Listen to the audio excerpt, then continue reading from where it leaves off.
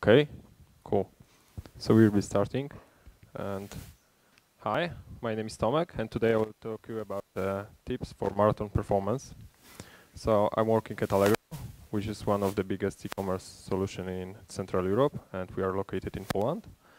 And we started using Marathon in fall 2014, and this actually is my first pull request to Marathon. When we started using it on a production with the production load. So with the couple of years, we've got some insights on a performance issue, and I want to share it with you. Allegro is built on the top of a big monolith, and also we've got switched to microservices. Currently on our production, we have about 500 microservices, and depending on the environment, we've got around 3,000 tasks running. So first thing, when we talk about performance, we should talk about metrics. Without metrics, we are blind and we don't know what happened in our cluster or in our product. So first thing is to enable metrics. In Marathon, they are not enabled by default because Marathon don't know where you want to store that metrics. Metrics appeared in Marathon in early version 0.13, and from the beginning it started to support all major players in the market. This means they were supporting Graphite, Datadog, StatsD, and there's also port to support Prometheus. There is a GitHub repo with a Prometheus adapter because Marathon exposed the metrics in a JSON way, and Prometheus needs some different schema to read the metrics. So to enable metrics, we need to add something like this to our configuration. By default, metrics are gathered by every 10 seconds. What does it mean? That on a big installation, metrics gathering could take about 20% of your CPU time. This is a flame graph that was gathered with a profiling tool for Java. And if you are not familiar with flame graphs, basically here on the bottom there is 100% of your CPU time that application is using. And the stack on the flame graph is like a function call, and each call is stacked on another. So here's a whole stack trace of metrics gathering. Because Marathon is written in Scala, the flame graph does not looks like flame. It's more like a firewall with many small fire bricks. So how we can fix this problem with the CPU that is taking to we need to decrease or increase metrics gathering interval. So after increasing it to 55 seconds, which is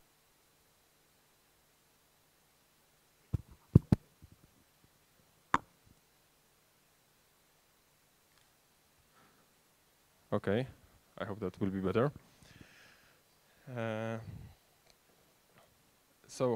After switching it to 55 seconds, which is more sensible in our infrastructure because our metrics resolution in metric store that we are using, currently it's Graphite, is about 1 minute. We reduced the metrics gathering time to 2% of the CPU. So it is a big deal to have a sensible configuration and do not rely on defaults because they might not work for you. If you are interested, this small block, is a Mesos native library. You should also monitor that because when there are some problems with libmesos, which is a native binding for Mesos used by Marathon, you could see here the increased CPU time or some memory leaks. So you should monitor that. Marathon at the beginning used the code hail, aka drop wizard metrics, but in 1.4 they switched to common, which is another metrics solution for Scala that is designed for applications that are written with actors and more reactive way. Why it's important? Because the rule of thumb is that you should know dependencies of your system. So in our case, once we change the configuration of load balancer before our Graphite solution, and it turns out that we lost every second metrics. And that was because our the drop wizard version used in Marathon has a bug, and we need to, that was fixed in the next release, even minor release, and we need to update it and deploy, and everything works. Oh, I'm sorry. My company wants me to be virus-free. Okay. Next thing. As I said, Marathon is written in Java, so you should, and the rule of thumb is to monitor your dependencies, and the Java is a big deal in terms of performance. There are many talks about Java performance, and I will only show you the tip, like a slide tip, how to fix the JVM issues. First thing in JVM, when you heard about Java, you should think about garbage collection. And to monitor garbage collection in Marathon, you need to add this piece of code that will create the GC log file that contains information about what happened in a garbage collection, when it happened, what the garbage collector does, and how much memory was moved, freed, and everything that happened during GC time. Once you got the GC log, you should parse it, or if you have some experience, maybe you can see what happened just looking at the text version of it. But I recommend using some tools like Censum. And Censum will print you pretty nice information, what happened and what should be done in order to get better performance. So like here, this is an example from our Marathon instance that I take in a summer. And we got the information that there is problem with too small heap and primitive promotion. So the objects were created on a heap. One second, yeah, question? Censum, yeah. I will provide the slides, and there is clickable link in here. So, there is heap too small indicator. So that means you may increase the heap or change some configuration about promoting the objects on a heap. So, like GC is a big topic. There are dedicated conferences for it. So I will leave it here. And everything depends when we are talking in a heap. It depends on your usage, and it depends on the hardware that you can provide. Here are the visualization of the garbage collection times from our servers. So as you can see, this is pretty big time wasted on a garbage collection, and it is young GC. This means this could be stop the world situation, and young garbage collection means that the objects from a young space in a heap are moved to old space, and then it's generally not good thing if you move objects from young space to old space and then clean up them in a full GC from old space. Next thing, when we are talking about Java, is Akka. Akka is a actor model for Scala, or I think it could be used with Java too. That is strongly influenced by Erlang. The inspiration is so great. So when you read the Akka documentation, you often get a note about that. Oh, this is copied from Erlang. So when we talk about Akka, there is a couple of config that could be changed to get some different behavior. For example, there is a throughput that is a number of messages that could be read by an actor and processed in one batch. By default, it's set for 5, and if we set it to 1, this means that each actor will be spawn, take one message, process it, and will be released, and the next actor could proceed. So to change this value, you need to add this configuration line to your Java code. In our production, we switch it to increase it 4 times to get 20, and it was just manual detection that we see. Oh, it looks like it performed better, but it really depends on your use case. We are heavily using the events, and that might be our issue was because the events was not dispatched in a proper time because the batches were too small. So you can do it, but check with the metrics if that really helped. Third tip is the Zookeeper. Zookeeper is a state store for Marathon, and it is a strong consistency key value database. So Zookeeper is a great store, but it has a problem when you try to store too big elements. So sometimes in Marathon you could get error like this. This means that when you want to deploy a really important app to a production, there is a problem with storing an object. Because in Marathon prior to 1.4, Marathon used to store the whole state of an application in one element. This means if you have hundreds of applications, the node stored in a Zookeeper will have the whole state. And when you create a deploy element was generated by having a previous and a new configuration. So this means if your whole state takes half of the megabytes, the deploy element will take about 1 megabyte. So this is pretty big. It was fixed in 1.4. 1.4 completely changed the layout of the Zookeeper data. So this should not happen. But if you get that error in releases prior to 1.4, you need to do what is advised here. So increase the maximal node size. In our production, we have double it. And what's the problem? Because changing the Marathon configuration is not enough. You should also change the configuration of the Zookeeper. Because if you take a look at the Zookeeper documentation, the max buffer, which is a buffer for incoming data, must be set on all servers and client. And the second thing is that you should keep in mind that the Zookeeper is designed to store data on the order of kilobytes in size. So if you are changing this element, you are probably have something wrong in your infrastructure. We did this, and what happens to us was that the Zookeeper writes take more and more time, because when the Zookeeper needs to negotiate the state, the bigger elements take longer to generate checksum and stuff like this. And also they need to be passed through the network. So the smaller elements are in generally better. Yeah, as I said, Marathon stores a group only with references. So this looks like the better solution.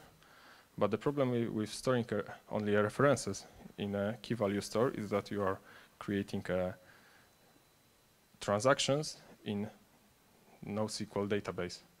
What does it mean?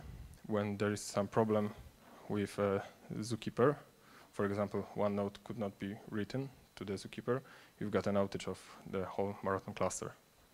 But don't worry, this also happened in 1.3.12, but less often. Third thing when we are talking about Zookeeper is latency. So this is pretty easy. If the nodes are closer to each other and the network latency is smaller, they perform faster and the data and the transaction happens quicker. So you should keep the Zookeeper nodes as close to each other as possible, remembering that they should be probably in a different availability zones, just in case one zone goes off. And they should be stored on different machines than Marathon and Mesos, because in other ways there will be small latency between the Marathon master and the Zookeeper master that are when they are on the same machines, but they will compete on resources that because they were on one machine.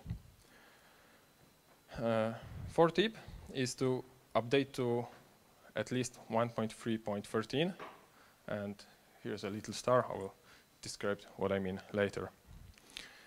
First thing, threads. Marathon code has two places when they are configuring the thread pools that are used by Marathon.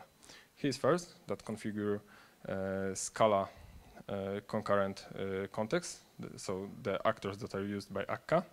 So here you can see there only maximal value is 64 threads for the whole actor pool to use.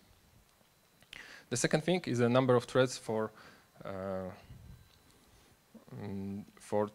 I/O operation, and it's set to 100. So a little bit of math: 64 plus 100 means that Marathon could spawn up to 2,000 threads. Why does it happen? In fact, it's a big O notation from the number of tasks. Why does it happen? Because when you have an actor and you call a blocking request in that actor, akka will spawn a new thread for you, and it cannot be configured to behave differently, because that's how the actor model is designed, to not block at any time. Where I advise you to update to 1.3.13 with a star, because there is a patch that is no, it's not that patch. I think the 1.3.7 was patched, so when you deploy it, you will get this is the before we deploy 1.3.7, and here's after. So we still get more threads than configured, because in mine point is nearly 200 threads, but we are not killing our machines with thousands of threads. Next thing, there is something called NOP optimization. So the fastest code you can possibly write is no code at all, and we can rephrase it. So the NOP optimization is the fastest operation you can possibly perform is no operation at all. So what does it mean? There are health checks. Health checks in Marathon were introduced from early beginning, and in the beginning they were performed by a single Marathon instance. And it was working for us until some time. Why? Because the single Marathon instance was querying for every task it has to detect if it's healthy, like this, or unhealthy, and store this value and present them to a user in a nice UI. But what happened when we scale? There is no way to perform health checks from a single instance without taking timeouts or getting some other issues. When I said that we should not perform operation at all, this means that we can move the operation we want to do to some other. So in this case, we could ask Mesos to perform health checks for Marathon. The tasks are not running in a void. They are grouped by a Mesos agents. And every task is running by an executor that could perform health checks for us. So when executor performs a health checks, it detects if the task is healthy and inform Marathon about this. So when Marathon gets notification only when the health check state change, and task is killed not by Marathon but by the health checks. There will be probes in a probably I think the Mesos 1.4. There's currently not supported by Marathon, but I think they will be supported in 1.5, 1.6. So if you read the Gaston Kliman blog post, he did a test. So it turns out that single Marathon instance, he didn't say what instance he spawned, could handle up to nearly 4,000 tasks with TCP health checks, and up to 2,000 tasks in HTTP health checks. And we were hidden by this. We've got over 2,000 tasks on our production cluster, and tasks get randomly killed by Marathon because the health checks timeouts. So what we did, we just ported Marathon health checks from 1.4 to 1.3, which we are using, and switched every task to Mesos health checks. And this solved the problem with the task killed even if they are healthy, and also help us with the Marathon issues. Here's a comparison, because we've got a Marathon 1.3.10 and we've got a problem with health checks. So we see that 1.4 introduces Mesos health checks, Mesos native health checks. but after upgrading, it was not working for us. So there was constantly timeouts, people cannot deploy anything, and then we decide to port Mesos health checks from 1.4 to 1.3.10, and everything get more stable even than before, and the health checks start passing again. What you see here is a problem that started in a Marathon 1.4. There was an issue for this, and finally it gets resolved in 1.4.7. Actually, we haven't still updated yet because we started on different topics I will cover later. 5th tip is to do not use an event bus for Marathon. Marathon provides 2 ways of getting notification from Marathon. So there you can subscribe for a callback. So Marathon will send you a post with an event in JSON, and this is the deprecated format. But the problem with this was that it sends every event, and even that some events are pretty big, like over 10 megabytes. It's deprecated, and there is some weird policy of retrying, and it was totally resource consuming. So you should not use the callbacks. Instead, you should use server sent events, which is working in a quite opposite way. So Marathon is no longer sending an events to a client, but you are connecting to a Marathon with a persistent connection, and Marathon is sending the data on one connection to one client. What's more, Marathon support event filtering from 1.3.7, and this means that you can filter out the big events, so your application do not to filter them on their side. These are the metrics from our solution to register tasks from Marathon into a console called Marathon Console. It's fork of a Cisco Cloud Marathon Console. And we used to have a configuration that relies on callbacks. And with callbacks, we've got a 7 minutes of delay between a timestamp that was stored in an event and the timestamp and the time on a machine when the event was received. So in our case, this means like a huge outage because the application will spawn in 7 minutes and killed.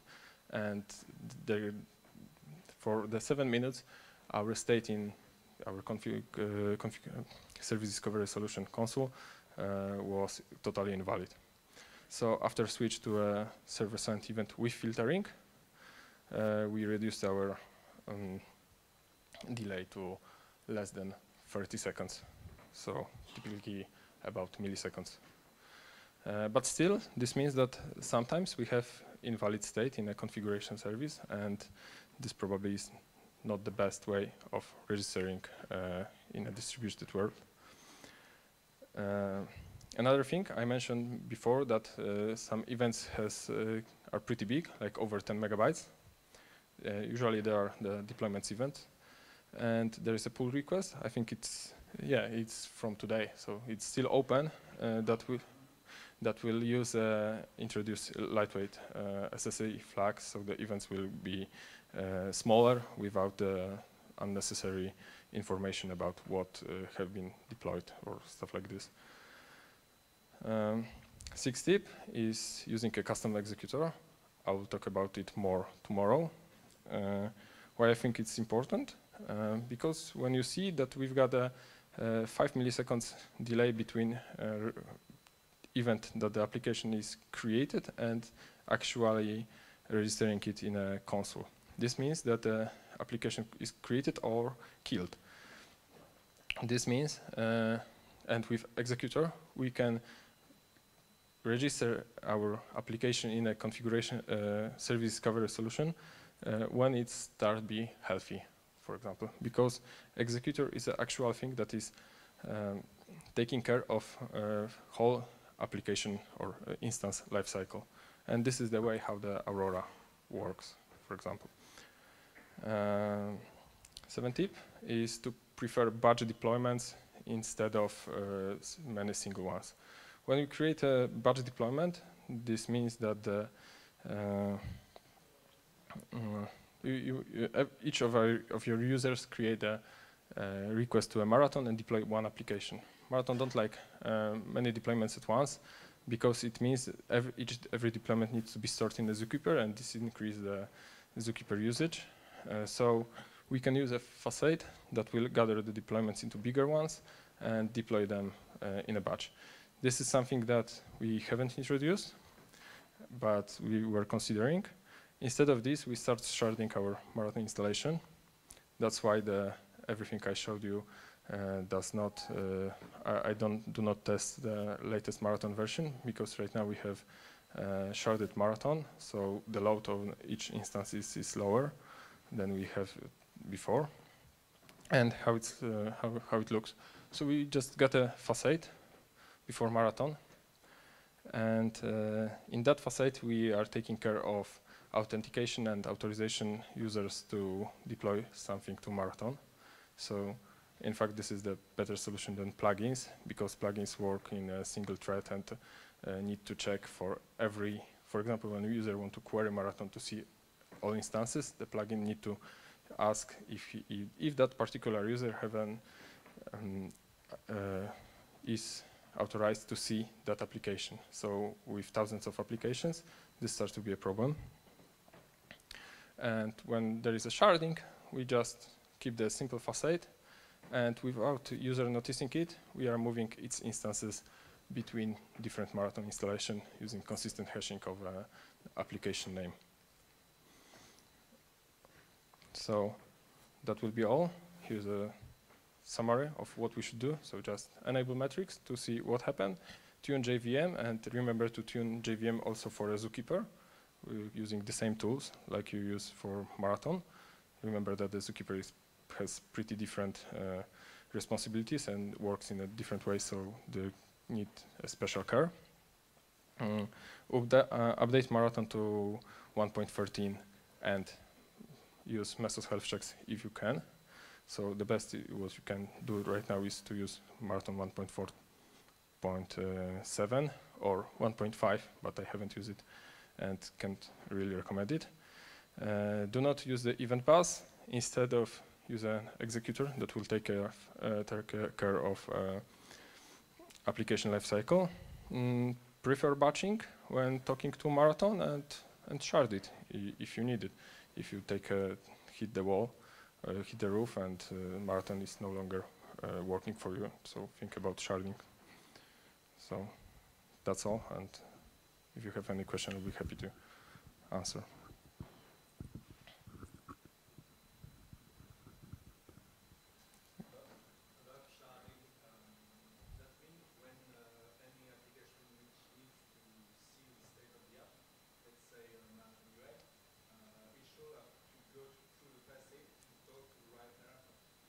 Yep. So we are no longer using Marathon UI. So we are using it for a debug purpose. Marathon UI is no longer supported by Mesosphere, and there are no commits on their side. And there was some movement to update the Marathon UI, but the initiative died. So we have our custom solution here, where it's called App Engine, and when the user can see his all application, their state, databases that he's using, configure load balancer, caches, and stuff like this. So, yep, the problem is that in our case, this facade also prepare an API. So the UI is pretty simple. We just ask the facade and all magic, and routing is done here.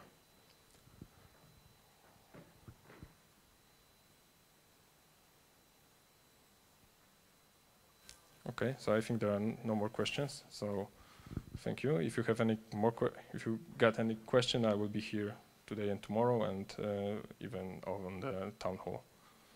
So thank you.